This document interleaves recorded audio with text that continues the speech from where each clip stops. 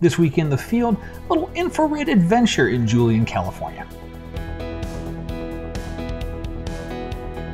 Hey everybody, I'm Scott Davenport. Welcome to In the Field. Thanks for joining me today. If this is your first time checking out my channel, thanks for giving me a shot. I hope you like what you see and you'll come back for another video.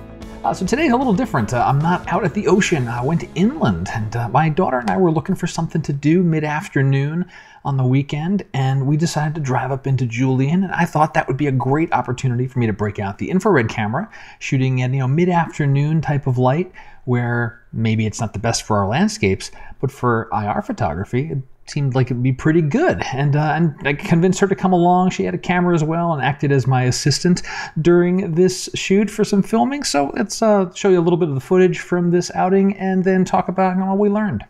All right, so I'm out in Julian today doing a little infrared adventure. So I got the IR camera. It's a nice overcast day, but there's some good clouds in the sky. It's making for some nice infrared. Change of pace, away from the coast, came inland. I got my assistant behind the camera. Say hello, assistant. Hello. All right, and so yes, we are good to go here. So we're gonna go out and make some photos. Oh, yes. I'll probably cut that part out. No. So one of the nice things about using the IR mirrorless converted cameras, I can just see the world in IR, and it makes it so easy to decide what's interesting and what is not. So I'm shooting with just a 50mm today, and that's meaning I got to move around with my feet. I can't zoom. All I can do is frame up and focus. And so to get like this whole scene out there, I've been having to walk up and down this this pathway. So we just finished photographing around Julian. And I used the infrared camera. You took a bunch of different photos too. I want to thank you for being the assistant, helping out with the filming. Oh, yeah. And is there a photo you think you might want to share with people from today? I did this one, and it was a sign, and it had, like, the houses here, like, more of an olden style, and you can see that it's wood. And so I had one of the buildings in the background that was really close to it. And it was offset, and I really liked that one. Oh, well, I'm then going to put that up here while you were talking over it. And then I had a close-up of this one flower, and the rest of it was blurry, but the flower and the branch was in detail. We call that bokeh. It's called it's a Japanese word for the beauty in things that are out of focus. And I always like to exaggerate how you say it. Bokeh. Anyway, that's it. Okay, we got to get on the road. We got to get home before it gets dark. Let's go.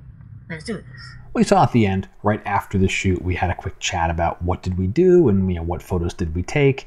I always do this with myself after an outing to think about what did I learn? Did I relearn something that I'd already known and reinforced it?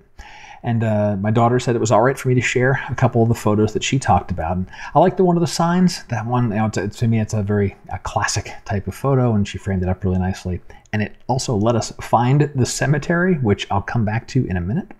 But the other one that she talked about were these leaves, where she'd done a very shallow focus on. And that's interesting to me because those are the types of photos I miss. I don't see those things, or at least I'm not predisposed to seeing those types of photos. I'm more looking for the wider landscape or a foreground element I can exaggerate, throw a wide angle lens on. So it's a nice reminder when you go out with another photographer that has a different way of looking at things, and you'll learn. Now back to the cemetery. So that was a nice find. Certainly a good subject for infrared. But my favorite photos from that area were not of the grave markers and so forth, but just because of where this is positioned in the land. It's up on a hill, so you have these views overlooking it. And my favorite shot is just looking at I don't know, it's the back end of a farmland, or it's just it's a garage and it's just surrounded by a bunch of trees, and it looked really, really cool in infrared.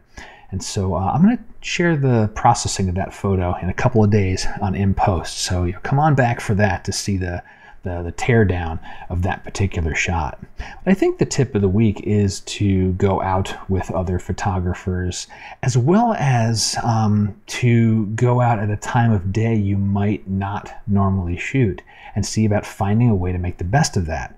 I would not normally be out between 3 and 5 in the afternoon. Sun's still high in the sky, colors are kind of washed out. But infrared made it look very different, so it was nice. It was kind of the realization of one of the reasons I got the IR conversion is so I could extend my shooting day and have other times of day that I could go out and make photographs. So this worked out really well. So that's going to do it for this week's In the Field. I hope you've enjoyed it. If you did, please let me know somehow. Comments on the video below. You can send me questions either through the comments or through my website if you want to keep it private. And until next time, my name is Scott Davenport, and happy shooting.